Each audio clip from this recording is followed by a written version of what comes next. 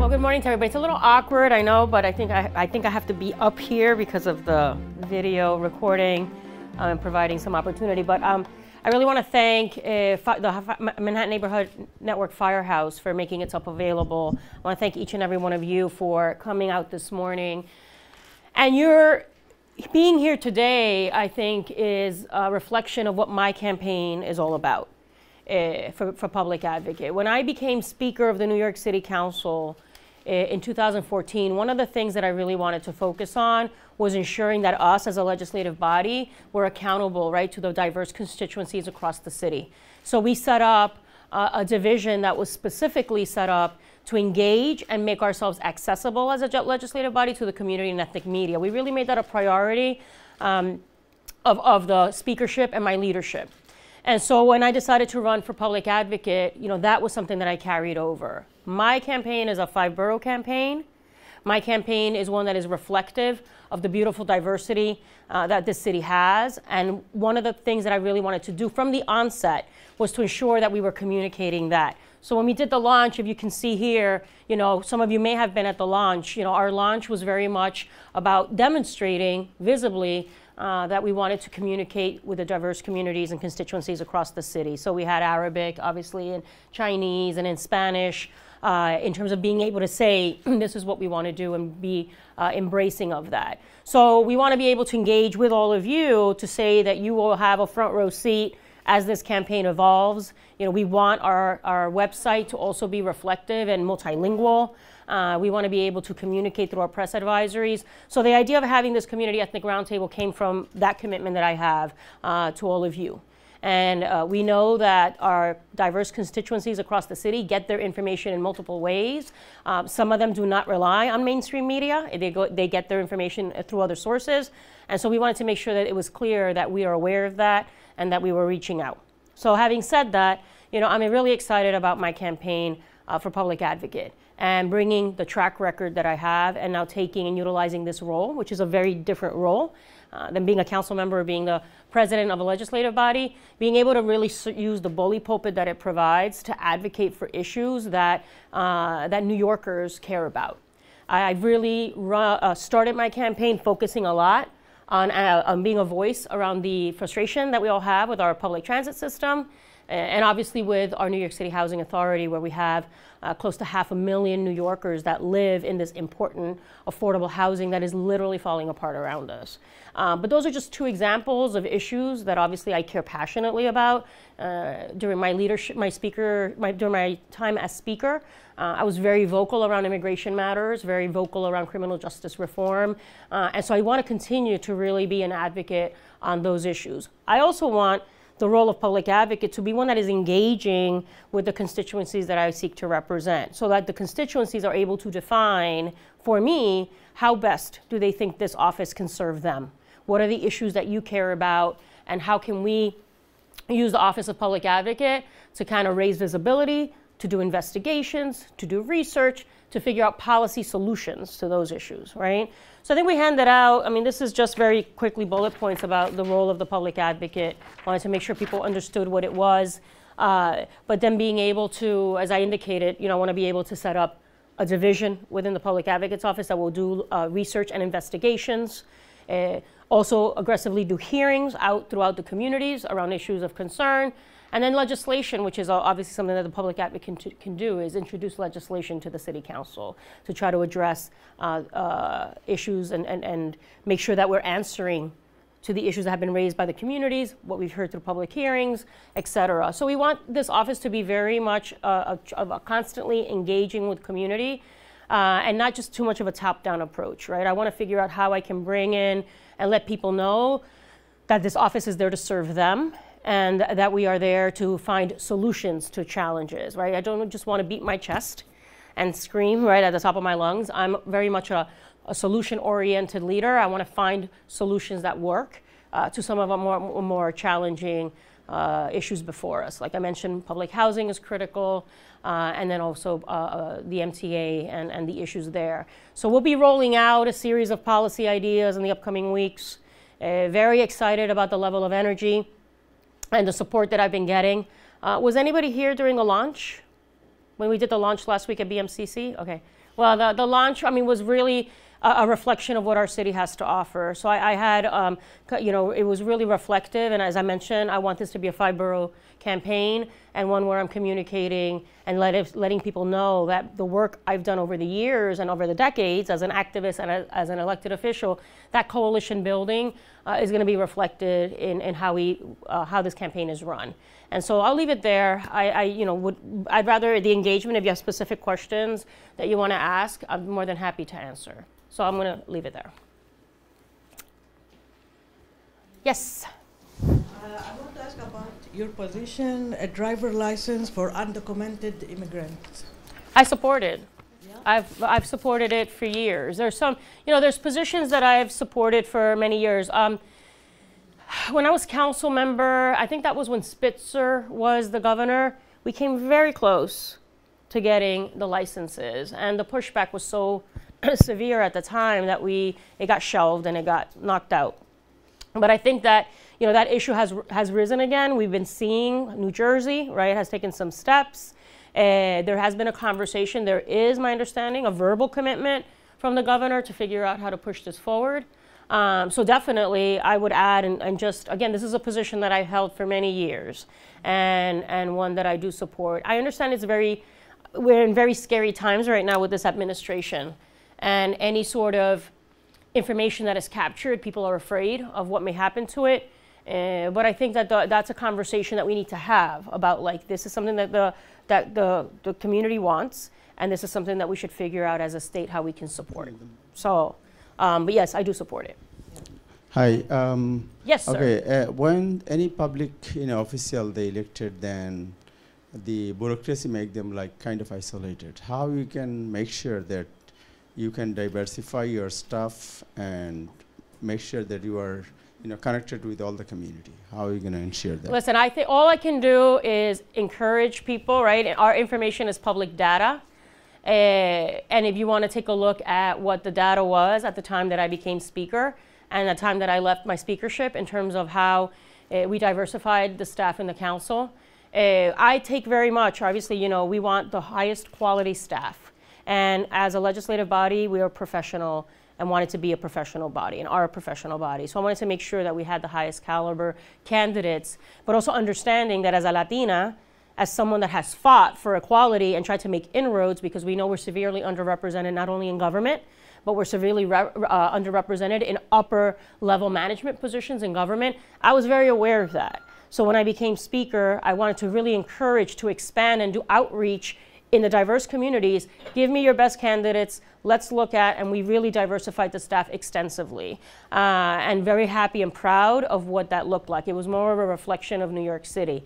I'm not sure if that has continued, I'm not sure where that stands now, but that is the same energy and the same vision that I'm going to bring into the Office of the Public Advocate. Obviously, this is a much different responsibility and role. The budget is very limited and the staffing is very limited, but I definitely want the staffing to be reflective again of the best and the diversity of our city. So that's something that I'm always very mindful of, and that will continue to be the way that I lead.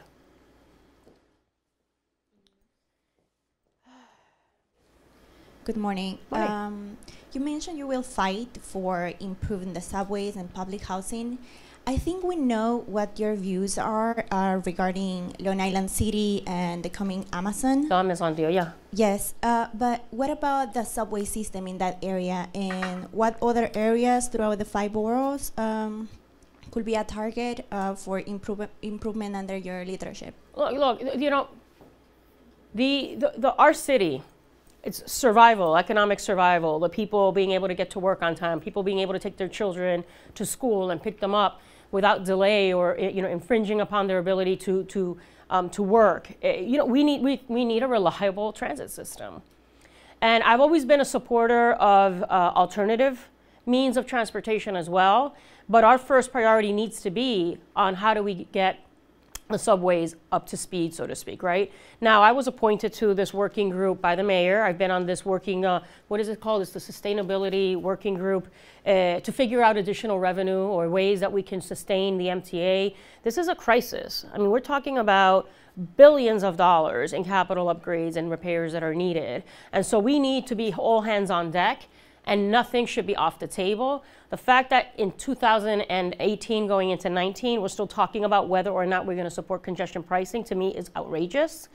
We've seen how congestion pricing has worked in other major cities across the world. We need to have done that, right? I've been a supporter of congestion pricing back from 2007, 2008, when I was one of the few voices, and we're still now 10 years later at a point where we're still having a conversation about whether or not we're going to do it. So that's just an example where we have to really see this as the crisis that it is, and like how do we convene like a task force or a real emergency working group to put all minds into the conversation. The same with NYCHA. NYCHA, my fear, and we represent this community is where I live, is the community I represented. This community has the largest density of public housing in the country. I represented the most public housing in the country. It is a priority, and I care about it deeply. And the deplorable conditions that people that live in public housing are living is unacceptable. We have literally like the rats and the crumbling and the mold and the repairs. The amount of energy that between the governor and the mayor they put into striking this deal for Amazon, where is that energy and commitment to making public housing a priority? Like, why aren't we putting the best minds and like the ideas at the table and figuring out solutions? To me, it's at a point where, there's conversations about whether or not NYCHA is going to go into federal receivership.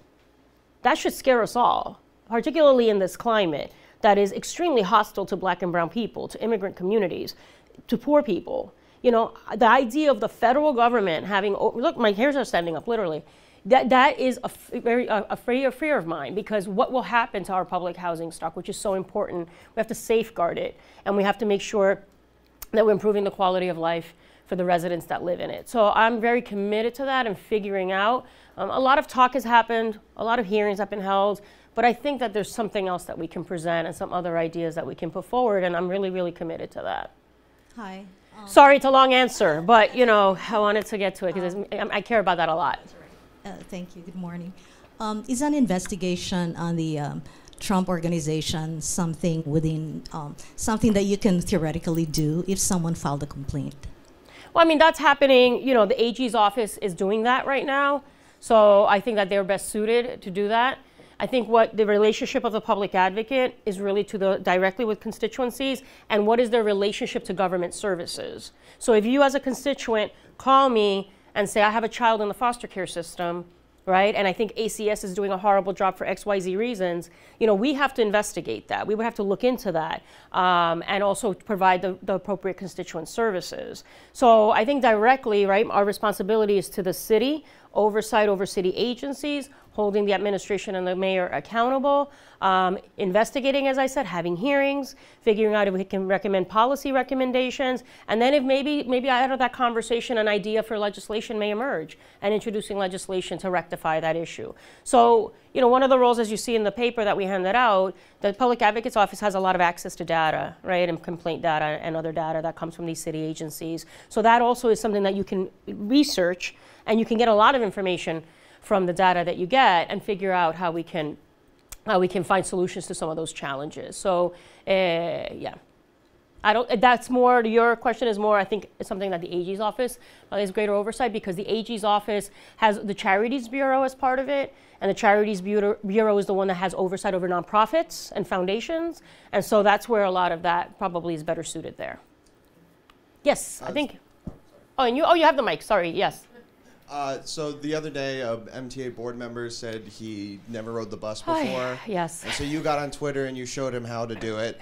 And I believe you said that you rode the bus, like 6 different buses the other day. Yeah.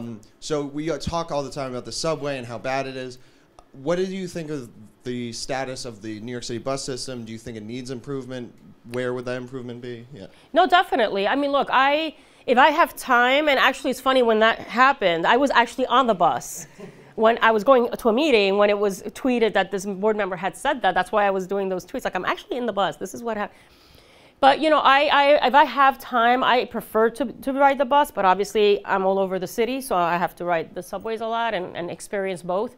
But definitely with regards to SBS, which I think is great, the idea of trying to figure out how do we create more lines. But the issue of congestion is a problem. That's why also congestion pricing is so important. Congestion is not allowing those buses to ride as effectively or as quickly as they can in these dedicated bus lanes. So the issue of enforcement comes up constantly on how do we make sure that those lanes are free and that people aren't riding in the lanes, right? So congestion pricing that's one for many reasons that it could improve your travel time when it comes to public transit. And I think that that's an area that's overlooked. I know that in Byford's plan, he's been having these conversations across boroughs to figure ways to be more effective in the bus routes, whether or not we want to consolidate bus routes, whether we want to minimize bus routes, whether we eliminate some bus stops to try to figure out how to make the system more effective. I think that's a good conversation to have. I think it's great to really involve people in those conversations because we're the ones that are living the experience. And if you have a board member that's making decisions about the MTA and what's in the best interest, and he's not even writing one of the major aspects of the MTA, which is the bus system, it's ridiculous. How do you make decisions in a vacuum? So that idea of engaging the constituencies and communities to talk about what are your thoughts, these are some ideas we have, what do you think about them, getting feedback. I think that's the way government should be more consistently. And that's why I said that my idea of participatory governance, which is always something I've valued, the idea of having conversations with constituencies and letting them understand what the role of the public advocate is, and then how do you think we can best work with you? How do you think this office can best serve you? Let the communities decide what my agenda is going to be. I think that's an important part of the work once I get into office. Hi, I'm from Korea Daily. What is your stance on the mayor's plans for the specialized high school and desegregation for the public schools? Look, I know it's a very charged question. I believe in, obviously, community conversation. And I think the idea of having all of our city public system and schools be reflective of the diversity of the city, I think is an important conversation to have. I think there's been a lot of concerns in how this was rolled out, whether or not communities were engaged and conversations had. So I think that the end goal of having the public school system and our schools all across the board be reflective of the diversity of the city, I think is an important conversation to have. I'm not in the weeds on exactly how the city arrived at its decision, and I know it's been extremely contentious. But I think the end goal in terms of that, I think is an important position to have. So again, I don't know how it's been rolled out, and I really don't know where things stand with it. I have to look into that a little bit more. And I think also, I know there's this gentleman in the front. Yeah.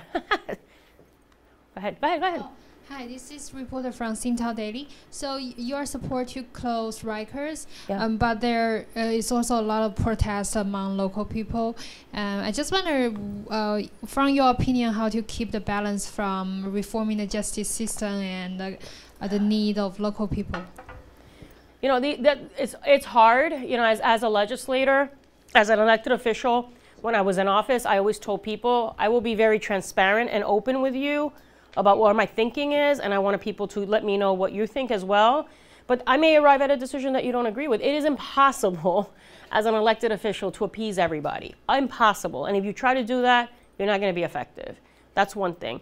Second of all, when it comes to public facilities or community facilities, whether it's a homeless shelter, right, whether it's transitional housing, whether it's a community-based jail, no community wants it.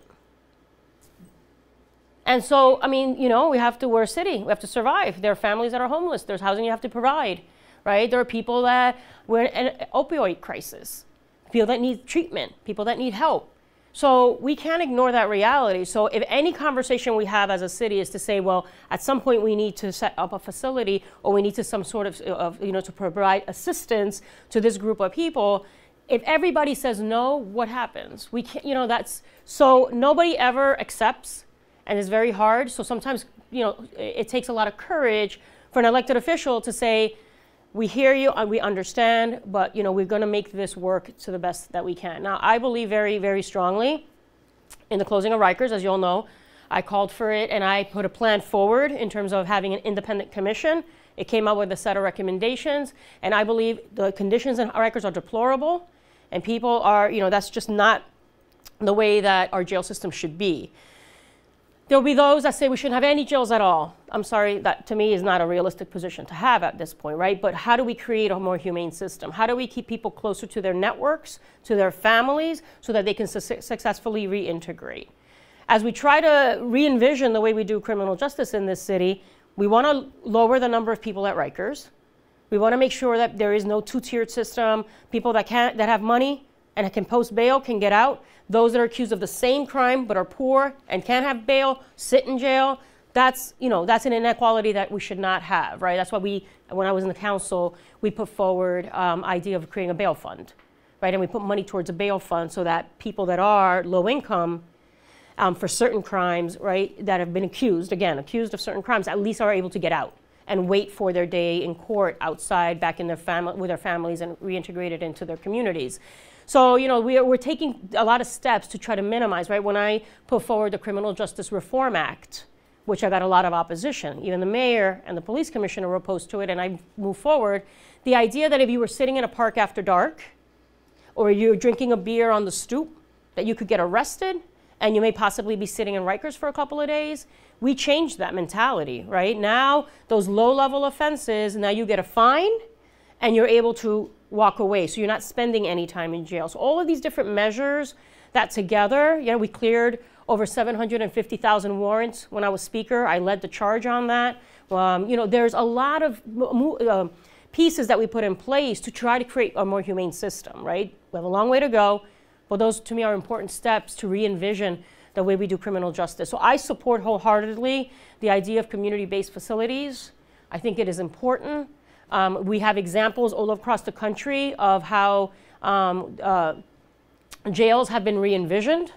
And so, I understand it's a very challenging conversation right now, but I think it's important that we create these community-based facilities as opposed to having this horrible. I've been to the Rikers. I've gone. I don't know if anybody's been there or tried to get there. It is not easy to get to, and it is horrible conditions. So, I think that this is the right approach. Yes. During your time as City Council Speaker, the de Blasio administration put forward numerous neighborhood rezoning plans, including your own neighborhood of East Harlem.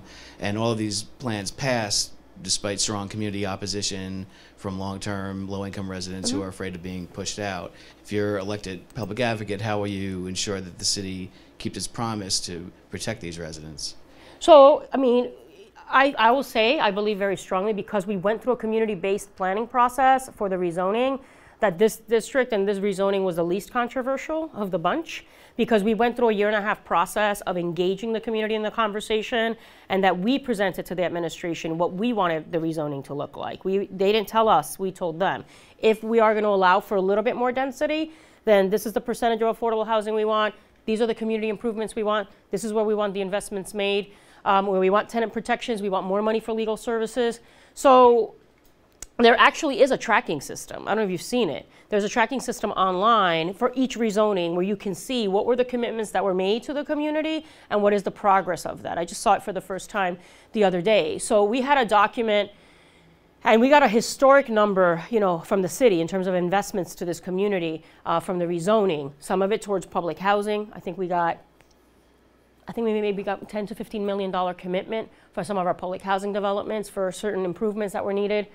So there's a tracking system now where we can monitor where all the commitments that were made to these communities through the rezoning, if the city is honoring them. And if they're not, then the elected official and the community can really organize around that and ensure that the timelines are being met as originally promised. My understanding is, from what I've seen so far, is that the city has been moving on a lot of the commitments that were made. But again, the rezoning just passed late last year.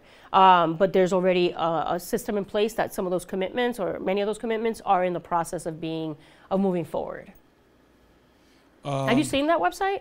No, I've not. Yeah, I just saw it the other day. I don't know if there's a way I can get that to you, but it was really interesting because it's supposed to be for every rezoning, and it's a community tracker of all the commitments that were made. And remember, we passed legislation in the council when I was there. We passed legislation that the city needed to keep a database. right, of all of the commitments that were made when these redevelopment plans happen or these economic development projects happen. When there are commitments that are made, people were always afraid that the city wouldn't have, right, or wouldn't follow up on them. So we said you have to keep a database that tracks how that progress is being achieved, and so that's already available and online. So I'll try to see if we can get that to you. Jose Martinez from El Diario. Melissa, according to the mayor's office, there are 75,000 New Yorkers that could be affected by the public charge, this proposal, but it could go up to 475,000, including children. This includes public housing and food, and we're now waiting until December 10th because the federal government is still receiving comments, public comments. And I'm going to be submitting public comments. Right, and I think so we all should be doing that. Yes. But first of all, what do you think about it? And second of all, if you win, how would you address this, this issue, knowing that all these people could be, facing that decision of either I eat or, I move out from NYCHA building because they could jeopardize their green card process. I mean, look, it's just, as we've been saying, this administration, it's an all-time assault, not only on immigrant communities, but communities of color, low-income communities. And so we have to figure out how do we push back against that. I know that there's been some mobilizing. Some of our great community-based organizations like Make the Road have been doing a lot of educational sessions in the community, have been organizing around it. I would have to see, and I've been out of office, we have to figure out creatively if there's anything legally that we can do. What can we do as a city to try to protect against this, if there's any way? That's one of the things that I'm very proud of is my record on standing up for immigrant communities, not only as a speaker, but as a council member, that we looked at creative ways, and it wasn't just coming out of my head, right?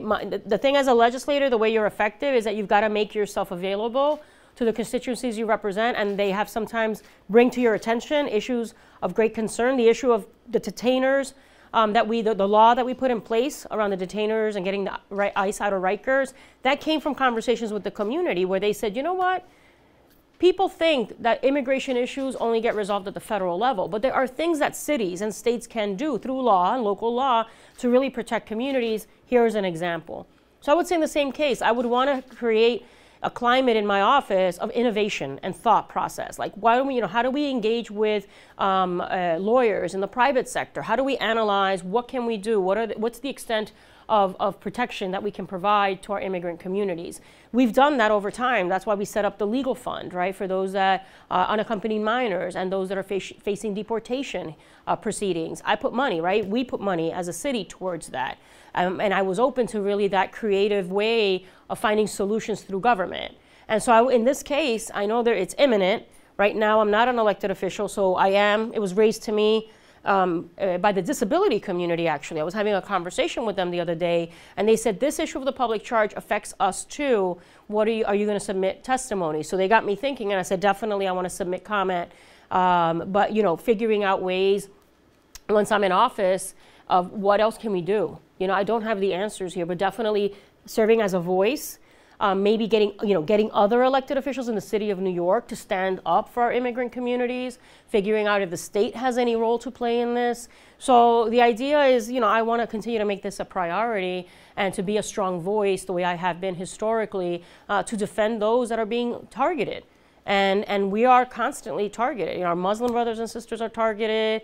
Our trans brothers and sisters are being targeted. Puerto Rico is being ignored. I mean, this is an all-out attack on our community. So we got to stand united and figure out how we can effectively push back. But it's tough. It's tough, and it's obviously contributing to this climate of fear, right? Where people that are in need are not asking for SNAP assistance, right? People that have legitimate needs that have and should have access to these services are not accessing them because they're afraid of whether the family member is going to be impacted or how the family as a whole is going to be impacted. It is a very scary time. Definitely a very scary time. Hello, hi. My name is Abu Tahir. I'm from Time Television. And then, as you mentioned, the congestion plan and Amazon in Long Island City, the Amazon is going to bring about 25,000 people. And the city, the subway is crowded. The 7 train and others is yes, crowded. I've taken it quite a few times. Yeah, you know that. It's horrible. In the morning, you have to wait even sometimes half an hour to get in the subway. I mean the train. It's dangerous. Yeah, those so these platforms. 25,000 people is going to come, new people. If they have one family member, 50,000 people.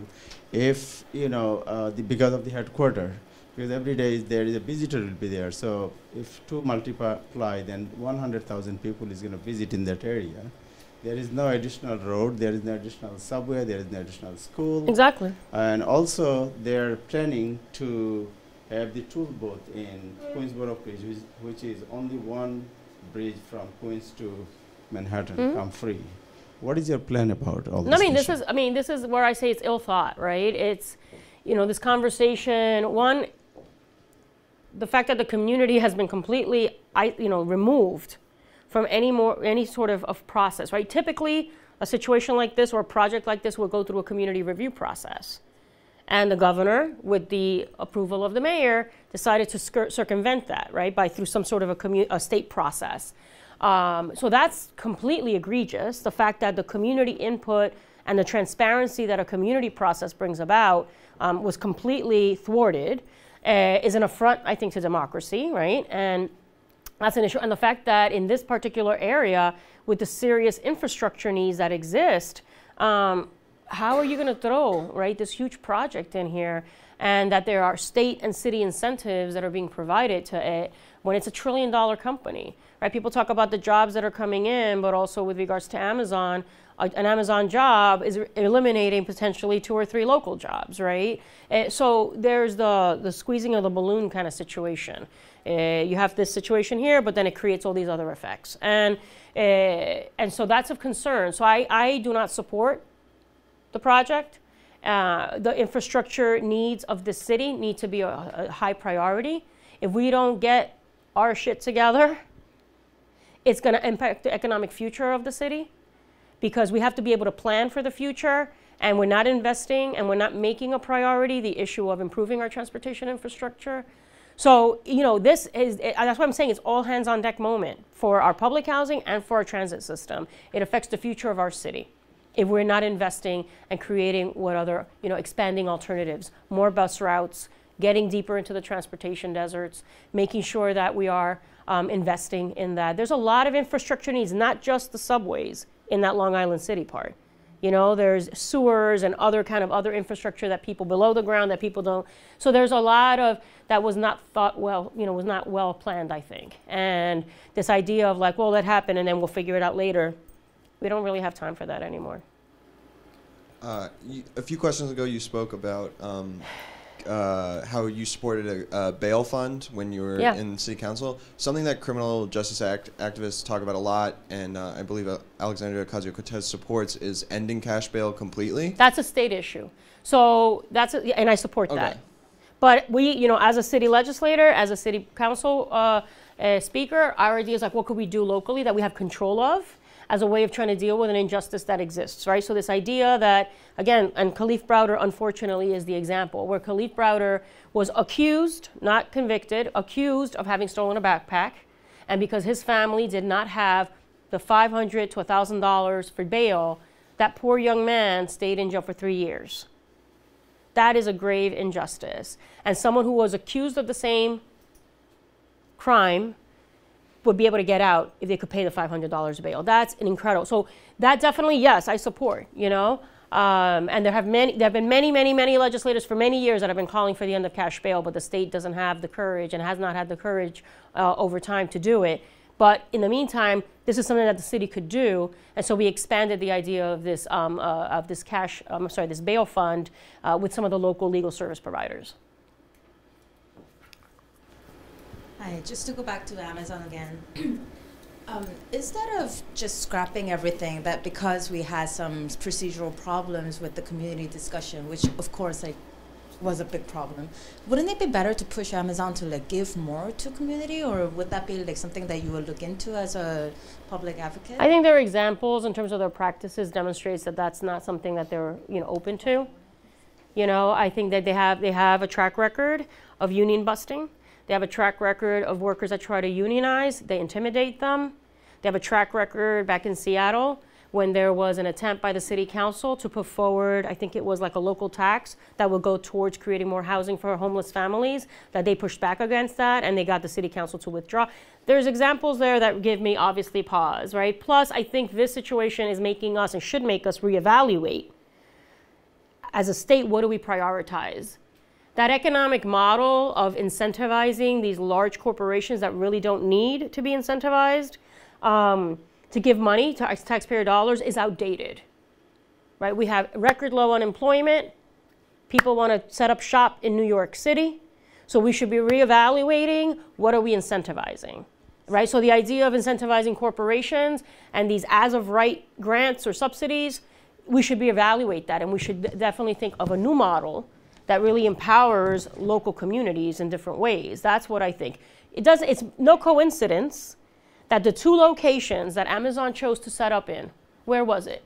In the outskirts of Washington, D.C., which is the political powerhouse of this country, and New York City, which is the financial capital of the world, or potentially of at least the country. You know, so it's no, I mean, to me, it's hard to believe that they needed any incentive to come here. And so they already had a plan in mind. And so, you know, we needed to ensure that the same way we banded around Walmart, that about saying, you know, your practices and what you've done historically, we don't want to welcome those practices here. We have a similar situation with Amazon. So just to follow up, I totally agree with you in saying that we don't really have to give any incentives to Amazon. Of course, they want to be here. As a public advocate, which area of New York City then do you think would be a better place for Amazon to go to if they agree to come to New York without any support? I mean, I haven't really thought of that. And I think right now that I think we have to scrap the deal completely. That's my position. What do you say about the Trump administration decision to add citizenship question to I'm sorry, repeat that? 2020? Repeat? To add, like, you know, the citizenship question. Oh, it's horrible. It's horrible. You know, and it's you know, I worked with an organization, Latino Victory, and there's other national organizations that have expressed serious concern about it. We don't believe in it. I think what they're doing is terrible. Obviously, again, inflicting and sending this message about how certain communities are unwanted, or they want to intimidate or scare people into the shadows, or make them feel unwelcome. They seem to really be embracing, right? What was that model? Who was the person that made the comment about like self-deportation? Right? Like, you're creating a situation, they want to create such an adverse situation for immigrant communities that people, you know, they really seem to be embracing that policy, which is horrible. But, so I don't agree with it. I wish they would scrap it, you know, and I don't know where it is in the process. I know there were hearings, obviously there was a comment period. I think, if my recollection is that they're moving ahead anyway with it. So it's a real concern. And is that, you know, and that is municipalities and states should be very concerned, because getting an accurate count, right, means the amount of resources that you're going to get from the federal government. So if you're undercounting a population, that means that you're impacting the federal dollars that you're receiving for services. So that should be of great concern to, you know, any governor and any mayor, right? And so across the nation, I wish there would be greater outrage around this. Hi, we Jacobs, Afrobeat Radio, WBAI. I know affordable housing has been an issue of interest to you for some time. It's a big problem in the city, and it's getting bigger, you know, by the minute. There's a lot of abuse by property owners, landlords. There's a lot of tenant abuse, tenants, and also New York City itself is growing, and affordable housing is not growing to meet the population. I'm wondering if you've thought about what your role or your position would be in support of tenants and affordable housing in New York City. My track record speaks to that. I've been consistent and very strong on tenant protections. You know, we have pushed the mayor really hard on increasing the amount of money that is allocated to legal services to defend tenants. We passed a legislation under my speakership to ensure that every single tenant has access to a lawyer. And based on that, the council members, Levine and Vanessa Gibson, who are advocates, we've seen a drop in evictions, right? Knowing that. So we have a strong record of creating tenant protections and fighting for tenants. And we, through these rezonings, in areas where there is going to be increased development, there's been an increase in the number of resources and dollars that are allocated to those communities to take into account any concerns people may have about displacement, or that every tenant has access to lawyers. So that issue about fighting for more affordability, there's a conversation from the homeless community, obviously, and advocates saying that we should have a greater set-aside number for homeless families. We need to, get more money, invest more money, so that we can go deeper into the subsidy, more subsidies, so that we can go deeper into the affordability levels than 30%. 30% is low income, but we obviously there's a need to even go deeper, and it's been hard, obviously, because any amount of affordability, there has to be an investment made. So it always becomes a numbers game for some of the leaders. That you put more subsidies to go deeper, you get less units, it starts becoming this numbers game. But the idea of creating obviously deeper levels of affordability, but tenant protections is critical. We've done that, we've worked towards that. I know the Public Advocate's Office has this watchdog, the landlords list in place. I definitely would want to continue that and figure out what other advocacy points or whether other issues I could embrace and support. But I've always been a strong advocate for creating more affordability, of fighting, as I mentioned at the beginning, that I'm making NYCHA a really important part of my platform as well, because that is one of the critical aspects of affordable housing in this city. And it's like literally falling around, and crumbling around us. And we got to invest in it and make sure we don't lose those critical number of affordable housing units. And if we don't invest in capital improvements, you're going to have more apartments offline because repairs aren't being made, or because the roofs are leaking. So there's a lot of work that has to happen. But I think my track record speaks very consistently and strongly that I advocate for tenants and that I fight for more affordable housing in every economic development project that is brought to us. Okay, we're going to do the last 2 questions. Okay, perfect. Thank you. I think this is important for New Yorkers who would like to support you especially. Could you go over a few of the proposals presented by the other candidates and explain how you will act differently?